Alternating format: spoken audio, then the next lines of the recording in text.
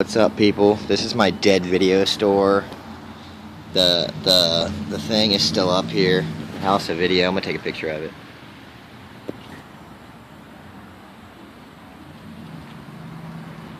But yeah, this is my video store. They've been closed good year and a half now, almost probably 2 years, and nobody's rented it out yet. That whole back room was the movies for Mom and Dad, and then back in there was the stock room. Look at that, it's still even got the movie rental store floor. Look how faded the location closed sign is, too.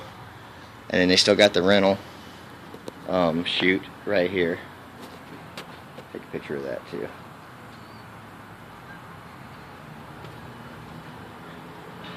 Yeah, what the heck, might as well document it. Obviously they didn't do a good enough job. There's some paper in there on the floor. I know you're getting the glare too, the reflection from us.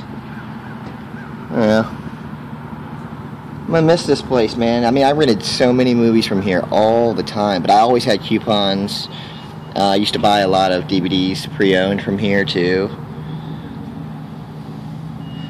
And, you know, what's funny is you would think that hard part of the floor there is where the checkout counter was, but no, that's where they had like the candy and snacks and some pre-owned DVDs. The actual checkout counter used to be kind of right here.